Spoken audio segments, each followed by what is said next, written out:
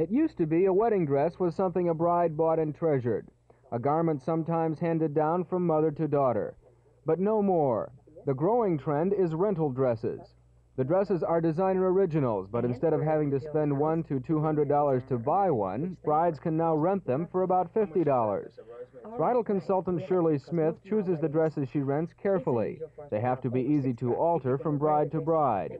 And she says the pressures to keep the old traditions come from unexpected sources. You would think it would be mother that would be pressuring girl to keep it. Really, some of the girls still say, I do want to keep this. Mother is the first one in here, let me see your rental dresses. They just can't wait because they've got one hanging up in the closet that's 25 years old that they paid $200 for 25 years ago. They know what it's going to cost now. The average bride still spends between $1,000 and $1,200 on her wedding, but there's a move toward more natural settings. For instance, the latest trend is to throw birdseed instead of rice. This trend toward renting could make getting married a little cheaper, but then there's another trend going in the other direction. Bridal consultants say that more than 70% of the people they marry this year will be back again in 7 years for their next wedding.